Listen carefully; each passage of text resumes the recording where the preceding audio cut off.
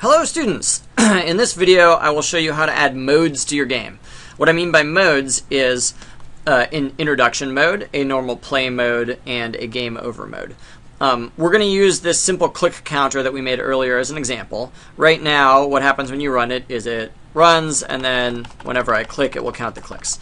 What I'd like to do to make this simple toy into a simple game is to have an introductory screen which says welcome to the click game. When you press the space bar, the game will begin.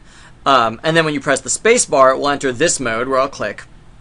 And then after a certain amount of time, it'll enter a mode where the game is over, and it will tell me how fast I was able to click. Okay, let's do it. So the key to having different modes is I have to remember what mode is my game in. My program has to keep track of that. So I'm going to create an integer called mode, which starts at 0. We could have a code where 0 means intro screen, and 1 means normal play, and 2 means game has ended. Something like that. And then what we'll do is inside draw, we want different things to happen depending on what mode we're in. So we can do something like this. We can say if mode equals 0, then we'll do one set of things. Else, if mode equals 1, then we'll do the normal play things. Otherwise, if mode equals 2, we'll do the game over things. So right now, this is what we wanted to have happen during normal play. So I'll paste that into here. So mode 0, this is what to do for the intro screen. This is what to do for normal play.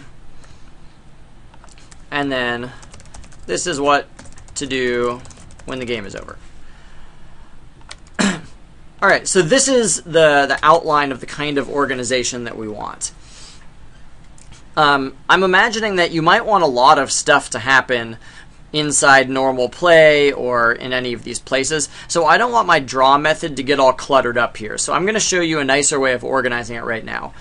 First of all, when I say if mode equals 0, I had to tell you what 0 means because there's nothing about 0 that makes you guess that it's the intro screen. That's why I wrote this comment here. A better thing to do is at the top, let's define some variables. We'll say int intro equals 0, int normal play equals 1, and game over equals 2. So now instead of using the numbers 0, 1, and 2, I can use these variables, and it makes it a lot easier to read. So I can say intro here. So if mode equals intro, oops. And then here I can say if mode equals normal play, and then here I can say if mode equals game over. So already this is easier to read. But instead of having like 20 lines of code inside this if statement, I'm going to create a method, and the method is going to get called for each of the different modes. So if the mode is intro, I want to say do intro mode. And if I'm going to cut this, and if the mode is normal play, I'm going to say do normal play. And if the mode is game over, I'll say do game over. So the reason I have compile time errors here is because I haven't actually created these methods yet. So underneath draw, let's create each one. These are static methods. These are void methods because I am not returning any information back. I'm just doing something. So do intro mode, and then public static void do normal play, and public static void do game over. Alright, right now I'm leaving these empty, so when it does the intro mode it'll jump down here, but then I don't have any code in there, so it's not actually going to do anything. Take note, when you are creating your methods, make sure that you have a closing brace and an opening brace for each method, and that the next method comes after that. Don't try and create the methods inside of each other. So I'm now going to paste the code that used to be inside normal play, and I'm going to paste it inside this method. Why does it not like this? Oh, because I didn't make these static. Okay. Sorry, let's not make these static. You don't know what static means yet.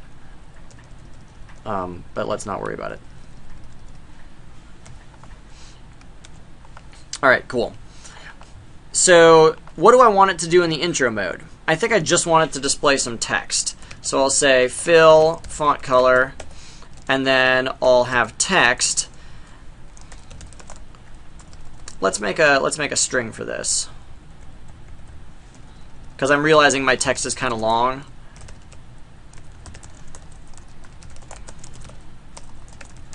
So I'll say press space to begin, click as fast as you can.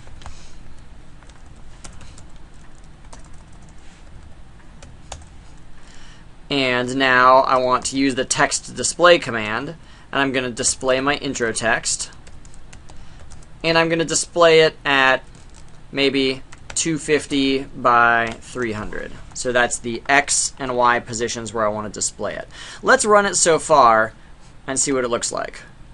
So it's displaying my introductory text. Notice that as I click, nothing else is happening. So this code in here that's displaying my number of clicks, this is not running, because what's happening is the draw loop is running, but because mode starts out at 0 up here, this is returning true because mode is always equal to 0, and it's just running this method over and over and over again because these ones aren't true. And what's happening in do intro mode is it's just displaying that intro text. Alright, clearly I want to back this up a little bit, so let's make it at 150. I'm going to put in a new line character. That's what the \n is. And I'll back it up even a little bit further. Okay, so that looks okay. Welcome, press space to begin, click as fast as you can. If you wanted to, you could use the background command here with an image that you'd created to have a nice splash image for your background. I'm not going to do that. You can do that. Alright, well, so I just said press space to begin, so I want to see if they press space. So here I'm still inside do intro mode. I want to say if key pressed, and if key code... No, so I'm sorry, space is not a special key, space is a normal key. So if key equals space, then I want to set mode to be 1. And all that's doing is I'm saying as long as I'm running the intro mode and I press a key, if the key was space, I'm going to stop mode being 0. You know what, I can actually set mode to normal play. So I can say assign the normal play code to be our current mode. And then the next time we go through the draw loop, mode is not going to be intro anymore. Now it's going to be normal play, and it will do whatever's in here. So let's see. Here I'm running, I press space, and now you see I've switched modes. Alright. So now I want it to run normal play for a certain amount of time, and then switch to game over mode. So let's do this. I'm going to have another variable up here called timer, and it's going to start at 0. And right when I switch to normal play, I'm going to set my timer. Oh, actually, let's not do that. Sorry, my timer's already set. Right when I switch to normal play, I'm going to want to do this. I'll say timer equals timer plus 1. So I'm adding to the timer. And every time I call this method, time is going to go up by 1. I'm going to say if timer is bigger than, let's say, 100, then I'll set the mode to be game over. So now, after this method runs 100 times, timer will be bigger than 100, and I'll switch the game modes automatically. Let's see if it works. I'm running it, I press space, I'm clicking as fast as I can. Oh, and you see it switched. I was only able to get 11 clicks. Alright. So let's go to game over. In the game over screen, I want to just display how they did. So I'm going to display you got num clicks. And I'm going to display that at 100, 300. Alright, here we are. So I press space, I click, click, click, click, click, click, click, and now it says you got 14. The problem is, as I click in the game over screen, it's still going up. So let's fix that. Maybe we should say game over. That's going to make it clearer. Game over, you got this many clicks. Okay, why is it continuing to go up? It's because mouse clicked runs no matter what mode I'm in. So it doesn't know that it's not supposed to add to my variable unless I'm in the normal play mode. So let's add an if statement. If mode equals normal play, then I'll add 1. Otherwise, I'm never going to add 1. So now, mouse clicked is going to run whenever I click the mouse, but before I add to the number of times I've clicked, I'm going to check to make sure I'm in normal play mode. Otherwise, I'm not going to do anything. All right, let's try it again. Space. I got 13 clicks. Okay, and we could press space again to reset the game. Let's do that. So here in game over mode, I'm going to say hit space to play again. And I'm going to display that at maybe 200, 300. Let's see what that looks like. Oops, that is displaying. Oops, I forgot.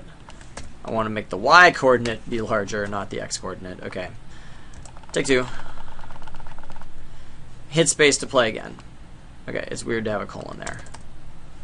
So obviously this looks terrible, but you can worry about the aesthetics of it afterwards. I just want to show you a good way of organizing all of your code. All right, well, how are we going to make it start over if they hit space? We're in game over method here. Sorry, we're in the game over method. So if I say if key pressed and if key equals space, now if they're pressing space, I want to switch it back to normal play. The problem is you got to think carefully about what variables need to change. If I switch back to normal play mode, my numclicks variable is still equal to whatever it was before. So if you want to reset the game, you have to reset all of the variables that you might need. So I'm going to set numclicks back to 0. And what else do I need to reset? Let's see, normal play. Aha, timer. Timer was going up by 1 every time. So when it left normal play, timer was equal to 100. So I'm also going to need to reset timer back to 0. This is very important when you design your own games. After you finish, you've written your code, you think it's going to work, before you press that play button, stop and think, what's going to happen next? Do I need to change anything else? Only by thinking about those things is your code going to run bug-free. All right, so here we go. I'm clicking. I got 12 clicks. I'll hit space. Oh, I got 12 clicks. Now I'm really going to do it. Oh yeah, I got 15. All right. This has been our tutorial about how to make different modes. You can extend this same technique to add levels if you want. So instead of an intro and a normal play and a game over, you could have an intro and level 1 and level 2 and level 3 and level 4. And then inside draw, you could have the mode tell you which method do you go to for different levels. And the only thing to be careful of is when you go from level 1 to level 2, you need to set up all of the variables for level 2 before you run the level 2 method. You can't set up the variables at the top of the level 2 method, because remember, the level 2 method is going to be running all the time. So you got to set up everything before you ever start level 2. Okay. I think that is all. I wish you luck.